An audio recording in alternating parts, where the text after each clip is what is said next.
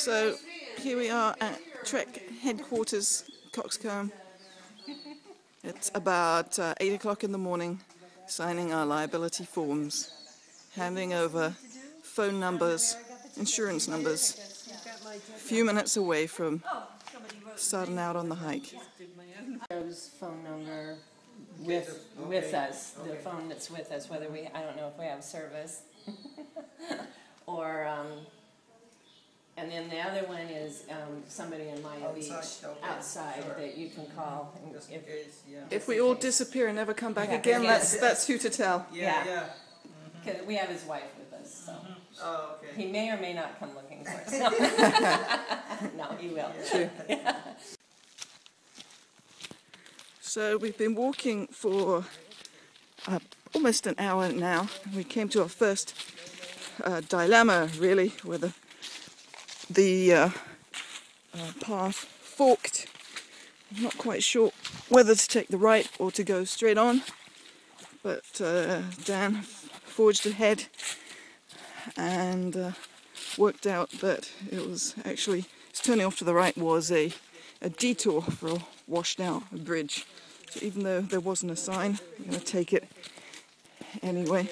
Pretty flat so far up to this stage. Bit humid. It's sweaty because of the humidity, but otherwise fairly flat and easy. So now we have just reached the turnoff off to the right that will take us onto the Outlier trail. 3.5 kilometers up to the Outlier, which does not seem an awful lot, but I think it's going to get tougher from here on in. Well, now we're onto the Outlier trail, and here the trail has just got a little bit thinner and a little bit scratchy underfoot. Here's Chris coming through.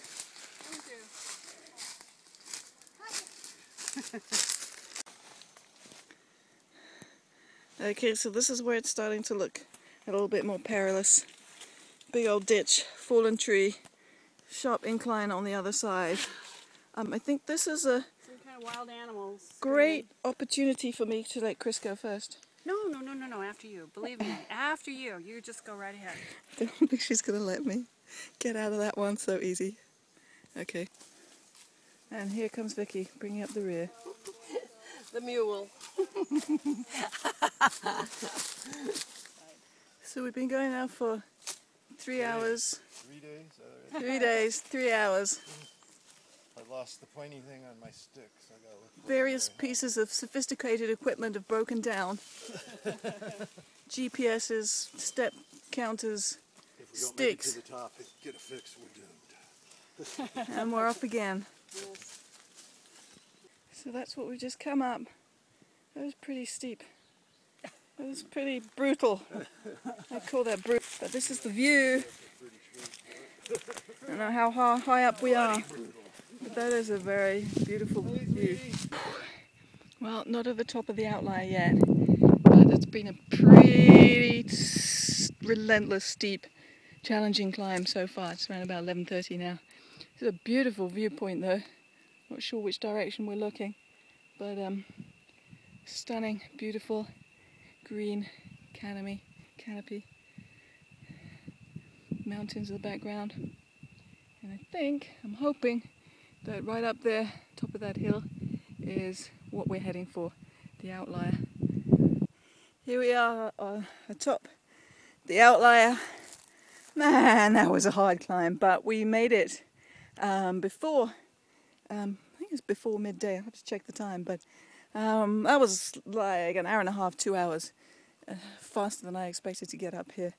That is wonderful. Hard, tough climb though, but a beautiful view from up here. Here it is.